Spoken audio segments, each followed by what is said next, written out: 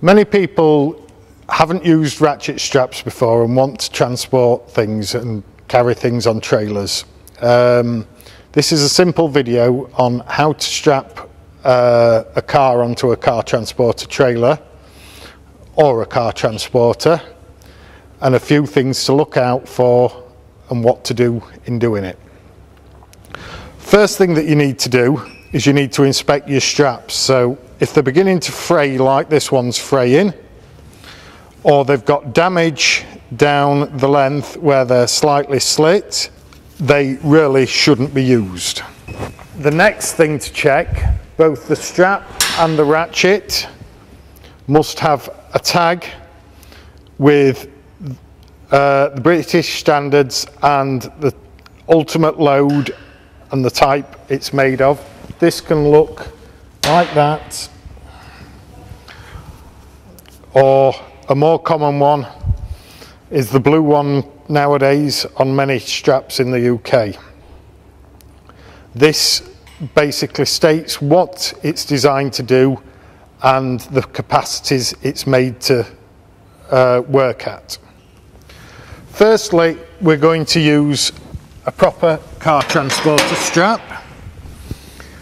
A car transporter strap is different to a normal ratchet strap. A car transporter strap has shorter webbing than a normal 5-ton ratchet strap, and it has a smaller ratchet. This will make it a lot easier to use and will be explained later. When strapping the trailer, lay your ratchet strap out onto the trailer with the ratchet hooked in, or your strap hooked in. It's always good to have the ratchet as far as you can from the wheel. Again, for the same reason that you use car transporter straps. If you have proper link straps, there are two types.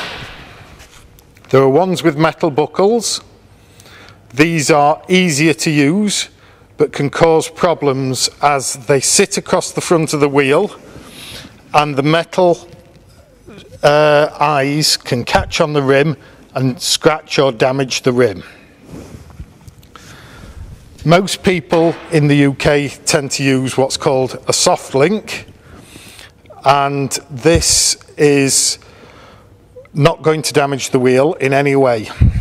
Get whichever link strap you've got and thread it onto the ratchet strap. Feed the ratchet strap behind the wheel,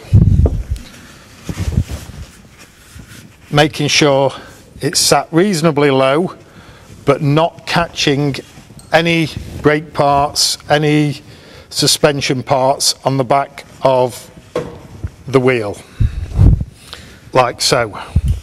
Pull the strap through and feed it into your ratchet.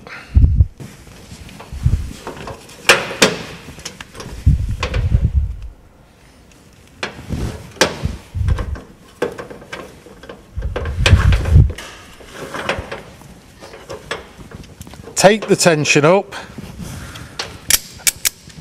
then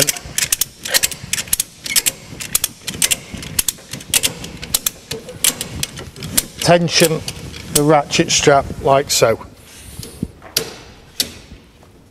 Any strap that's left over can either be tied round to stop it flapping, or can be folded up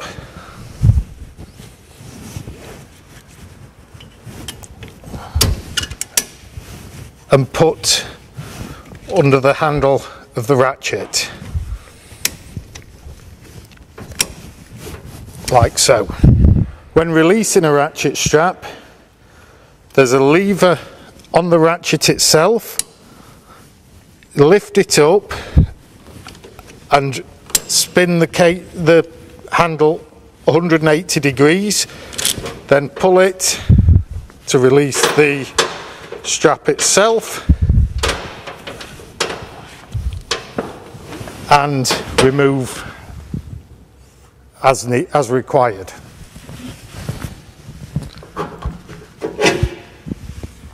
When strapping a car down, all four wheels need doing in the same process as I've just demonstrated.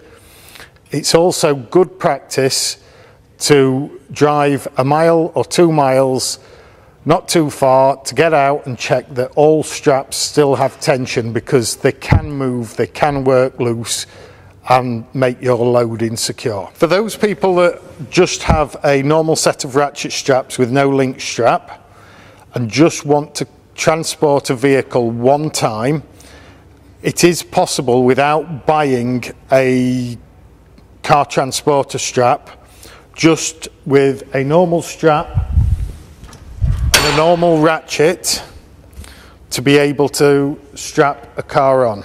And it is done as follows. First of all, the end that is nearest to the wheel, put the strap on and hold it out in front of the wheel. Then twist it over 2 times, like so, and loop the strap round the wheel, like so. Again, feeling round the back to make sure that nothing is getting caught within the strap. Pull the strap tight like so, and then, with the straps normally being a lot longer than a car transporter strap, it's good to strap down further towards the front of the trailer. However, I'm not going to do that. I'm going to pick the same point as the car transporter strap. I'm going to hook the strap on and feed it in.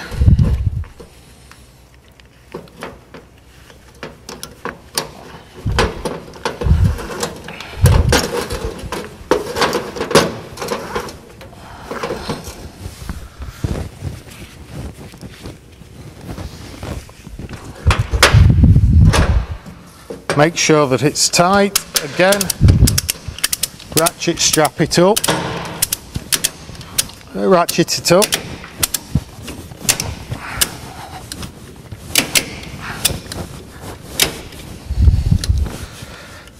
as I've not gone near the front of the trailer with the ratchet, I've ended up with a lot left over, so there's a lot more to tie up. But the way that this strap is linked round, it's doing exactly the same as a choker. It's not going to damage the wheel, and it's going to work okay. With the place that I've put the ratchet, with the ratchet being larger, I've got plenty of room to release it. If, however, I'd strapped it nearer to the wheel, I would not have had enough room to snap it over, and this would have been difficult to disconnect.